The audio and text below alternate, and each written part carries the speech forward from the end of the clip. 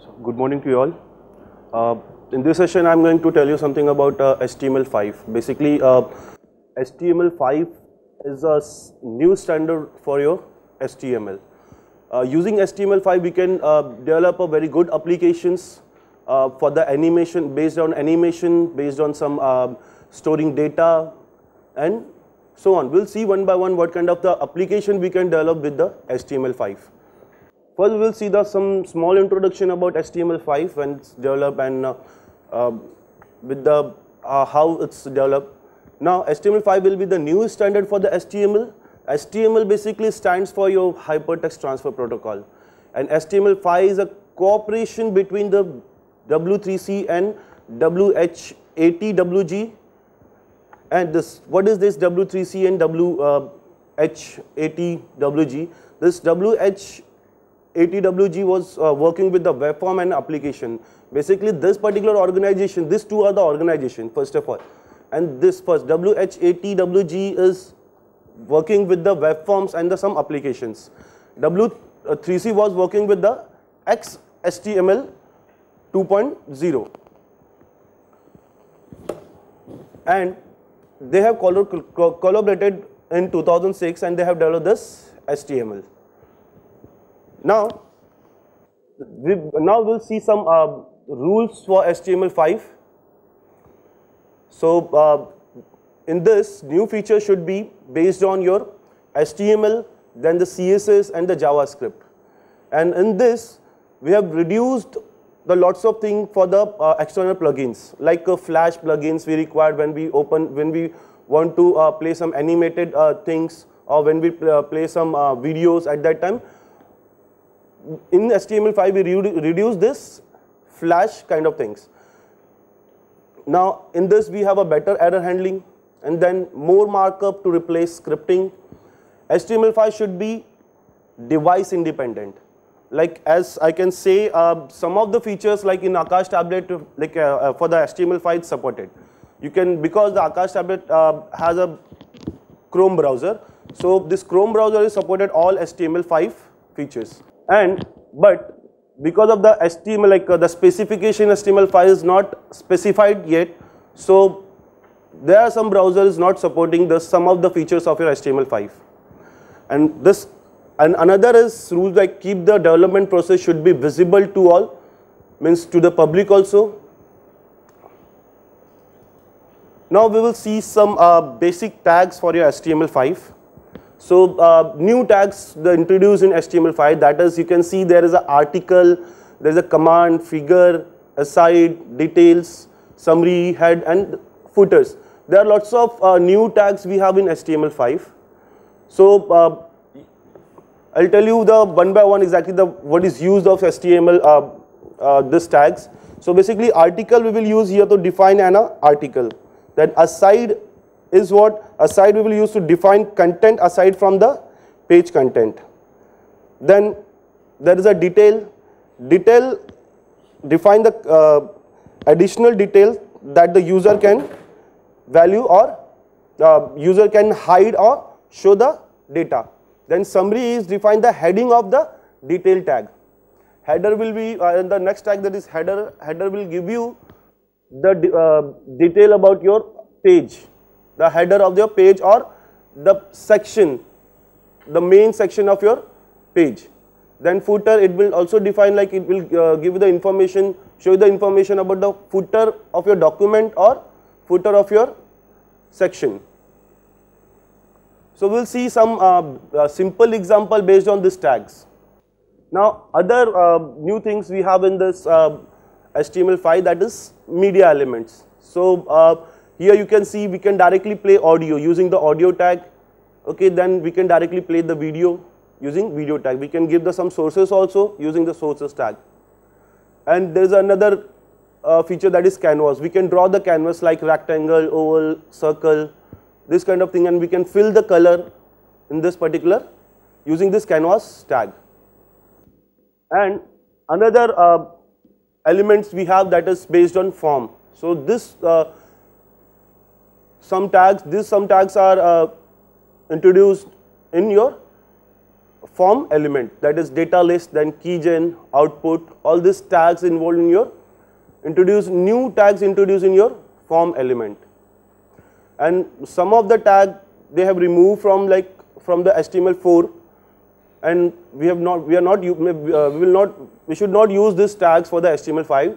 Those are, you can see the applet are there, then base font, then big, center, dir, extras, like there are lots of tags they have removed from the HTML5. Now using HTML5 we can design the simple this kind of layout. The header part is there.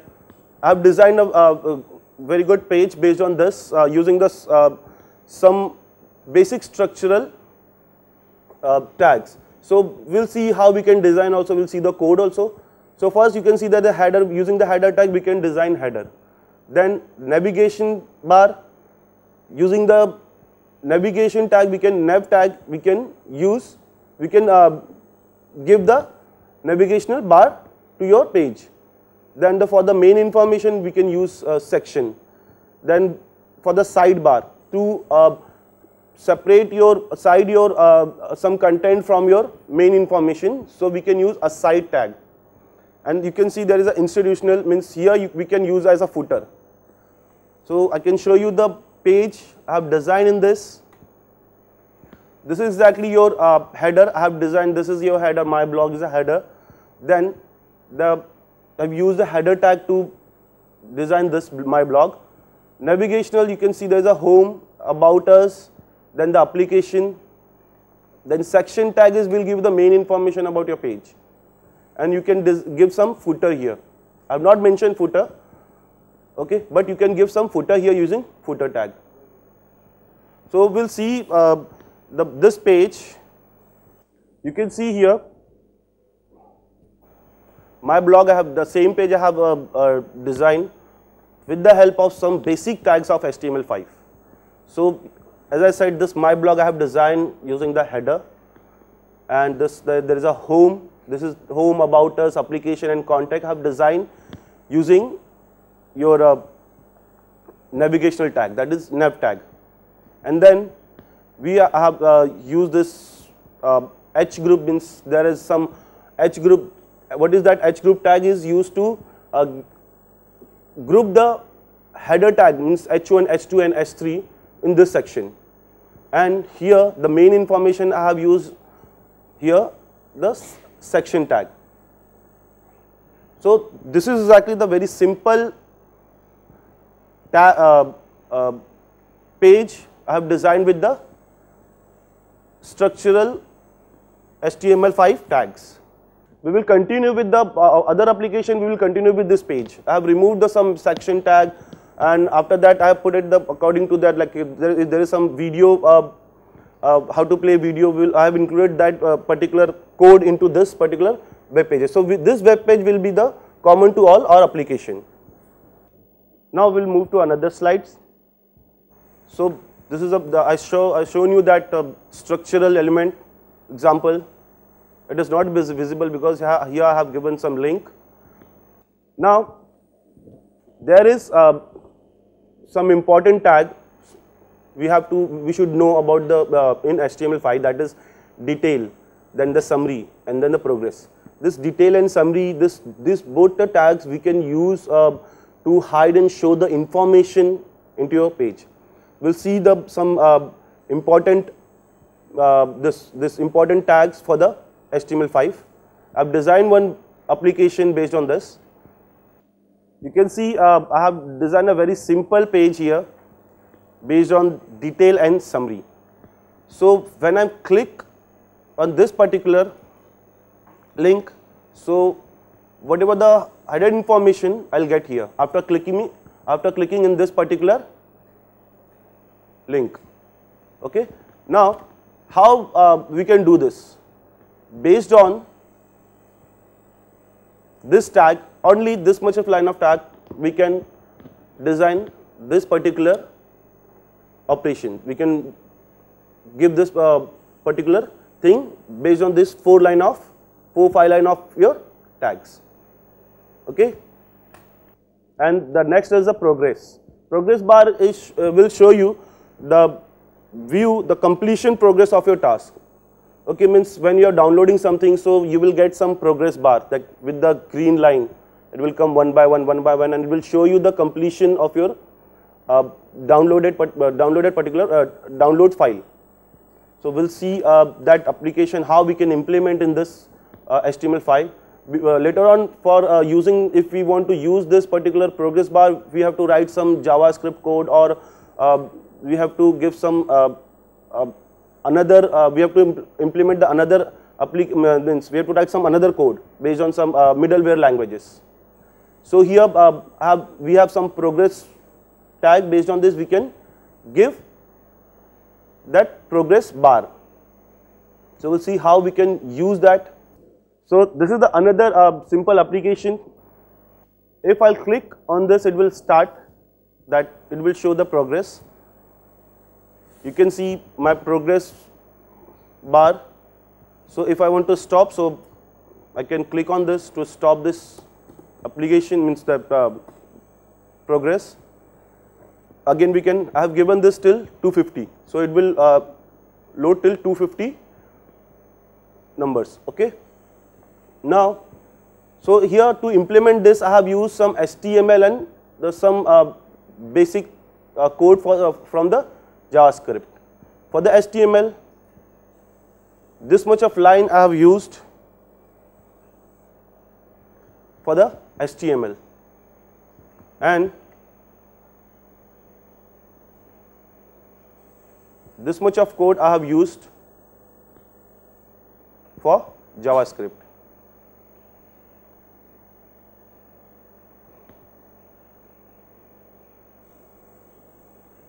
So you can see how much powerful is your HTML5. Basically, I have not used the main tags like videos and all, but with the help of the basic tag, we can implement this kind of, we can use this kind of features in HTML5 pages. So these are the basic tags and important for the HTML5, and it is new tags in for the HTML5, introduce new tag in the HTML5. Now we'll move to another. So there is, now we'll start with the media elements. Here to play some video or audio, we have some separate tags. Directly we can play video, audio using this video and audio tag. So here I have played one simple video using video tag. You can see this video tag, I have given some width and attributes like width, height and control. Control means your media controller, like play, pause and all, those kind of controls we will get using this attribute. Now there is some sources, like if you want to play that particular movie or video, you have to use this source tag. So we'll see the simple application. Using this 4 line of code, we can play one video. So here I have I got one video like for the Rajnikant. So when I'm clicking on this, start playing, and so to play this video, as I said, I have used only this much of tag.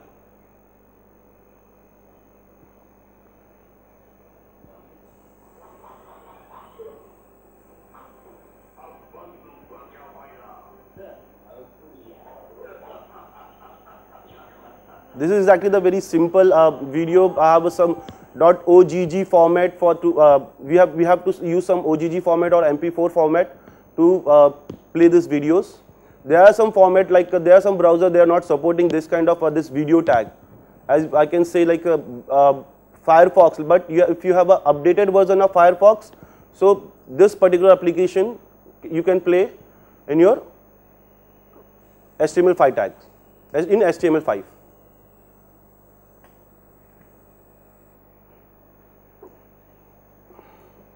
This is the way we can play video, and as I said, using this I can show you the code also.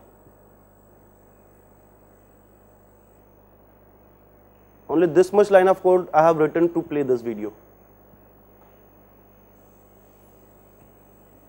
You can see.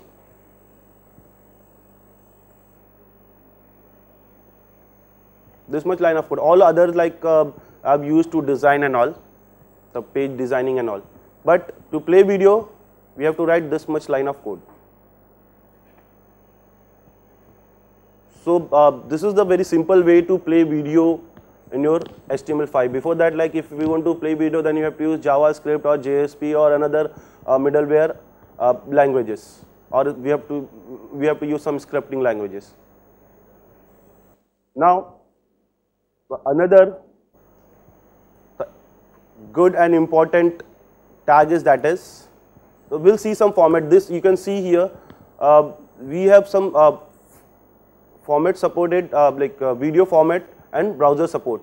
Like what kind of format like one particular browser is supporting, you can see in this. You can zoom it this. So in this you can see Google Chrome 6 Plus is supporting all kind of formats of your videos. So and Firefox, there is no MP4, we cannot play MP4 file, and like WebM file we can play. WebM in the sense is web media files we can play, and this means Firefox and with the Google Chrome. But Google Chrome is supporting all kind of video formats. We'll move next now. Now this is the canvas element. Using the canvas tag, you can design this kind of rectangle or circle, or another rectangle. On that you can fill the gradient color or normal color you can fill in this canvas element. So for to draw the canvas, we can write this much of code to draw one simple canvas. Then if you want to draw some line, then you have to use the two method we have in this, that is move to. We have move to and the line to. Okay, this move to define the starting point of the line, and line to define the ending point of the line. So starting point in the sense is like this, you can say, and line 2 will be start from the ending point. Okay, and we have some very good things we can draw using canvas, that is text, gradients, images. We can implement using canvas tag in HTML5. Then there is also very important and a very interesting topic, that is drag and drop. We use in this HTML5 we can drag some object one place to another. We can drag some object from one place to and drop. We can drop that particular object into another place. So I can show this demo. Like there is one demo. Suppose there is one logo I have used here from the source.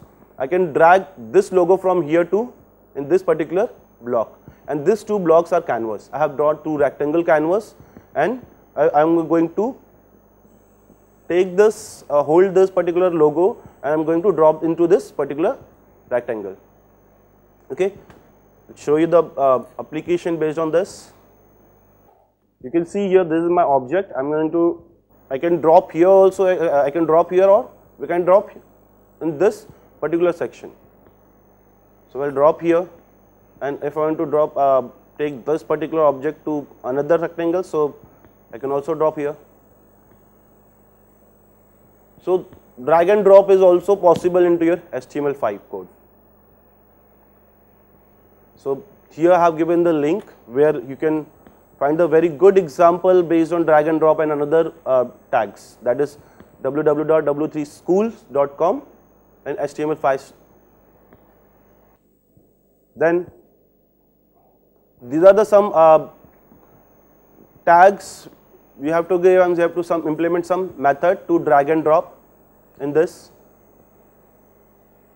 Okay, to drag and drop we have to use little bit scripting for the drag and drop. To implement the drag and drop operations, we have to write some little bit scripting. To perform the drop function, again we have to write, for the drag we have to implement some another method, and for the dropping we have to use different method. So using this little bit scripting we can perform our drag and drop operation. Now there is one more interesting topic, that is file API. This file API in the sense is we can upload file, and we can we can read the file from your system, and we can store the file into your system using this file API. This file API is very good, like you can, like as you have implemented in Java or JSP to read file from the desktop or from the server. So those things you can implement with this file API. So in this HTML file API allow developer to interact with the local system on the client side, and using this particular method you can use this file, that file, there is a file and there file list and file reader. All these are your some methods you have to use to implement some file operations. So this, what this particular file will do, it provides the read only information such as name, type, size and last modified date. Means it will, when I'll use file, so it will give me the information about a file. It will give the name of the file, the size of the file, and when we have last modified that particular file. Then file list, why we'll use this? So file list is contain the list of all file object when handling selection of the multiple file. When I want to select a multiple file, at that time we require file list. Means at that time if I want to select 3 files, at that time I can use file list. Then there is a file reader. To read file we will use file reader. So we'll see the simple example based on file. Here in this you can see I'm going to choose one file. So that file I'm going to choose that file, any file I can choose. Suppose this is my file RTF. So I'll just open this. When I'm going to when I'll open, click on the open button, so I'll get the information about the file. So the file name is this, then the type of the file, it's a MS Word file, okay, and the size of your file, and when we have last modified that file, that information will get. Then the next is to choose multiple file selections. I can choose this, and that after that I can choose this also. 2 files I have selected, and you can see this 2 files I have selected. Then read this file. So I can get this information. Whatever the content you have in your read file, will get that information in this particular block. So this way we can use file API. Okay, so how we can implement this? Using one line of code, we can get one file. If we want to select multiple files, we can use this line of code to implement, take multiple files. Now there is also some interesting API, that is MathML. MathML is where we can implement some mathematical formulas, or we can implement some matrix. Okay, so using math tag. So this much line of code will implement this particular thing. So we'll see how, like we'll see the one simple application based on math tag. So look, you can see here this is for the matrix and it's not supported. This particular math tag is not supported by Chrome. So we can open this with the Firefox. You can see now this kind of matrix I want to show. So for that I've used this much of code to show this kind of this kind of matrix. So with the help of math tag, we can implement this kind of matrix. As I saw you the matrix presentation example. Then we have some interesting topic in this, that is this is not related with the, actually like I cannot show you the code because we are running very late. So I can show you the simple example based on this HTML5 and the CSS. CSS is your cascading style sheet. So I have two application to encourage you to implement and learn this HTML5. Okay, one application I have sliding. I can slide some images. There are some button. I can slide one. If I want to go to directly 4th slide, so I can directly go to 4th slide. Or if I want to go to the 1 by 1, then I can use this button. This is a simple application means the simple web page we have in HTML5, we can develop in HTML5 for the sliding. And this particular thing is implemented with the CSS plus HTML5. There is no scripting language in this. There is another beautiful and very interesting application, that is, you cannot say here like we have used HTML5 and CSS, but truly we have implemented like the guy implemented Vivek Kumar using this HTML5 and CSS. So this kind of thing you can implement in your HTML using HTML5 and CSS. So let's see the summary, like what we have covered: video format, drag and drop, canvas, file API, browser supports of video formats. And these are some references from where I have learned those things and I got that examples. And this slides are already uploaded on your GitHub or Moodle. From there you can download this. Thank you.